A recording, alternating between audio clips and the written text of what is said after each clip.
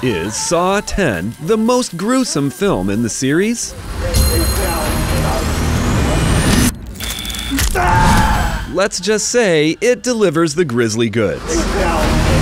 This chapter in the twisted, ultra-violent horror franchise finds the Jigsaw Killer in Mexico, setting deadly traps for a group of corrupt doctors. While there's more to the story than usual here, what critics call torture porn takes center stage. The graphic and bloody suffering includes severed limbs, brutal scenes of self-mutilation, radiation burns, broken bones, eyeballs being sucked out, and much more. The language is extreme too, with lots of F-bombs and S-words in both English and Spanish. Lastly, one character appears to have a drug abuse issue, popping oxy pills and showing signs of withdrawal.